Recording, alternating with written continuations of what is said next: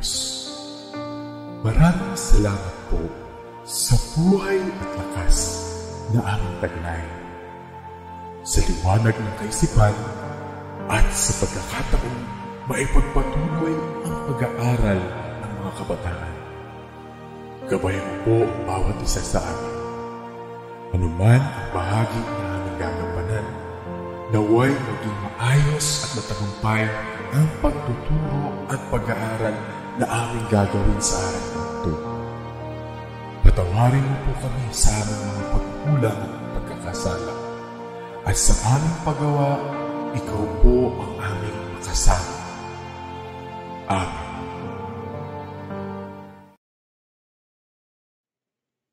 Good day, Valenzuelano learners. I am Sir Roderick Fernandez of Malintan National High School Senior High, your live stream teacher for this session.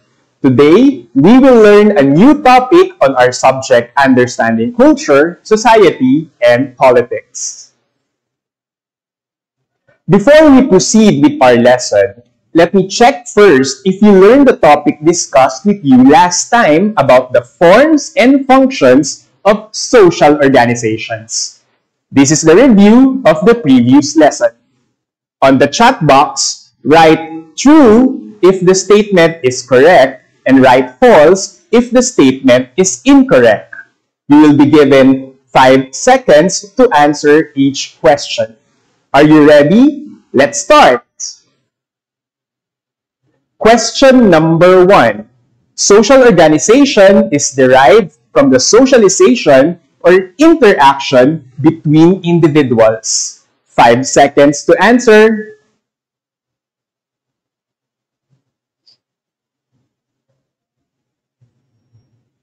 The answer is true. Question number 2. Observance of common goals and objectives is not an element of social organization.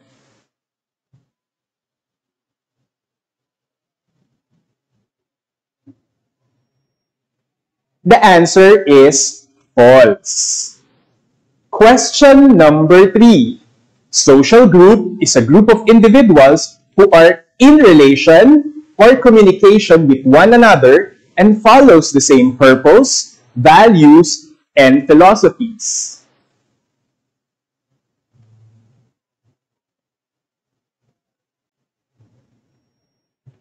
The answer is true. Question number 4. There is no sense of belongingness and individuality inside an in-group.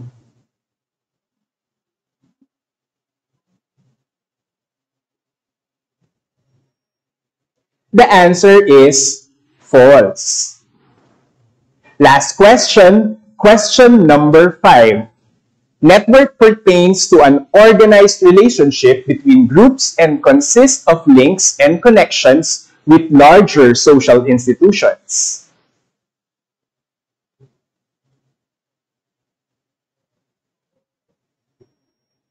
The answer is true.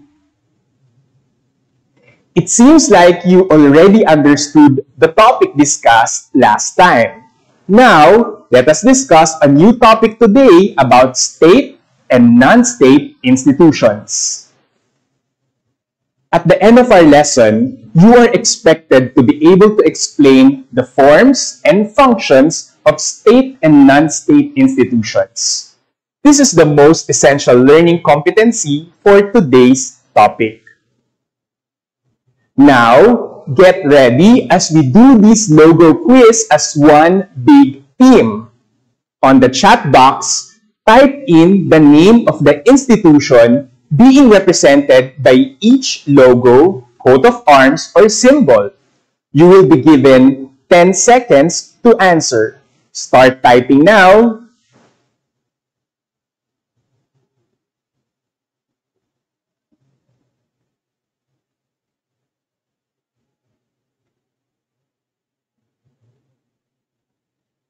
I believe that you got everything correct. Our logos, coat of arms, and symbols represent the following institutions: the Armed Forces of the Philippines, or AFP, Metrobank, the Philippine Red Cross, and the People's Television Network, Channel 4. This time, you need to identify which of these institutions are government-led and which are not government-led. Type your answers in the chat box. Again, you will be given 10 seconds to answer.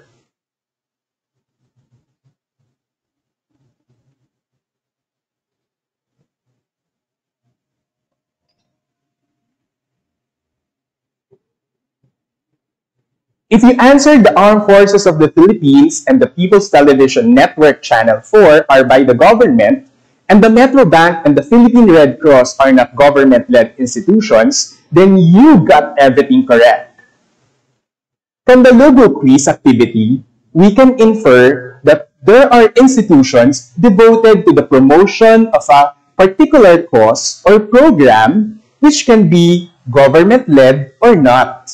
We call them state institution and non-state institution. State institutions are institutions of the government. Article 2, Section 4 of the 1987 Philippine Constitution states that the prime duty of the government is to serve and protect the people. The government's goals of public service and public control are fulfilled through state institutions. For example, the Armed Forces of the Philippines is the protector of the people and the state. Its goal is to secure the sovereignty of the state and the integrity of the national territory. Another example of state institution is the Department of Education. It protects and promotes the right of every Filipino to quality, equitable, culture-based, and complete basic education. Can you think of other examples of state institutions? You can type their answers in the chat box. On the other hand, the non-state institutions are organizations and groups that operate independently of any state or government. Non-state institutions take many forms, ranging from large-scale for-profit firms to individual entrepreneurs to non-profit community groups. The following are some forms of non-state institutions: banks and corporations, cooperatives and trade unions, transnational advocacy groups, development agencies, and international organizations. Providing important public services is typically seen as the responsibility of the state.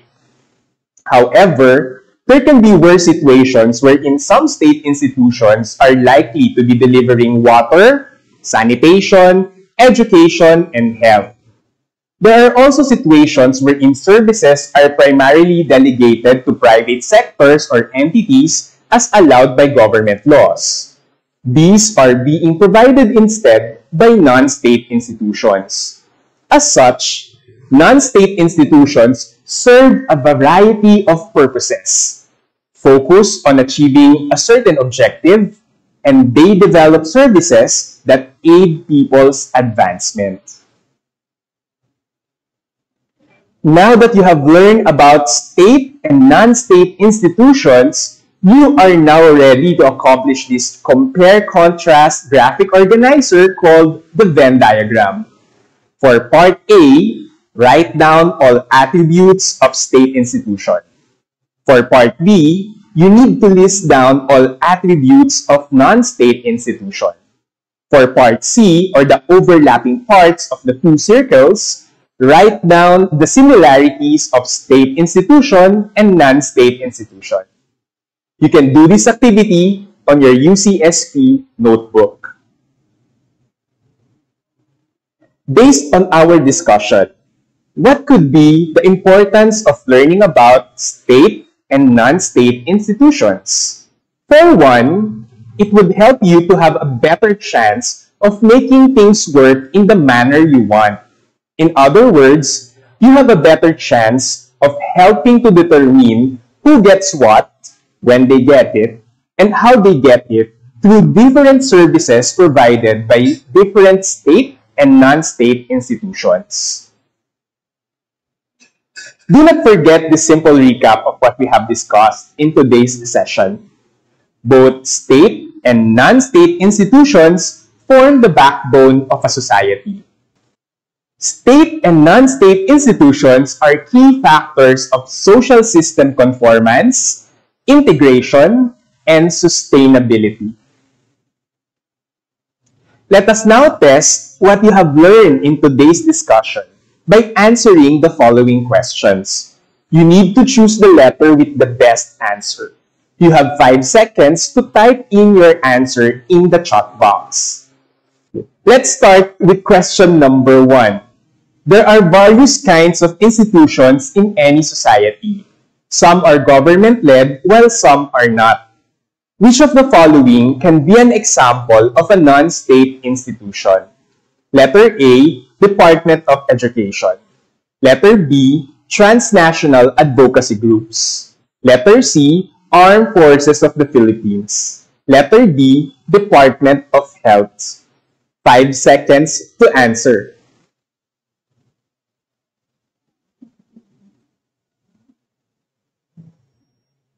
The answer is the letter B. Question number 2. Mrs. Anna is a victim of a syndicated estafa. What government agency must she seek help from? Letter A, Department of Health. Letter B, Philippine National Police. Letter C, Commission on Audit. Letter D, Department of Education.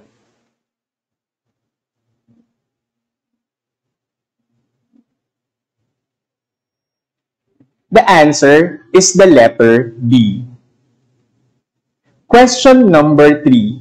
Non-state institutions work in the same way as the government does. With this understanding, what term best represents the role of non-state institutions in relation to government functions? Letter A, focus driven. Letter B, substitute to government. Letter C, diagnostic. Letter D, gap filling.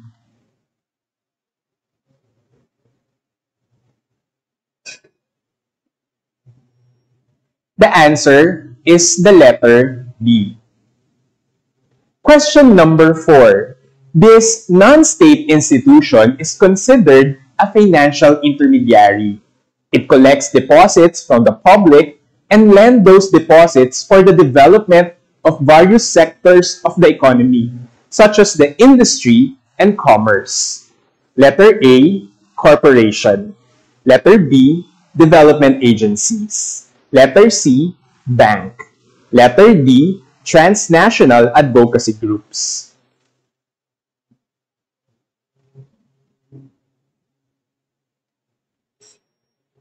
The answer is the letter C.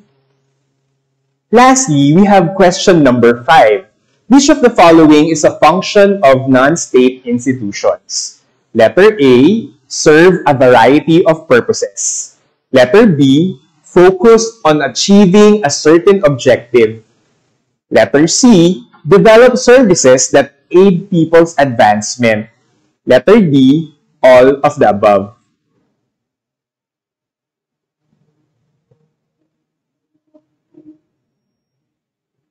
The answer is the letter B.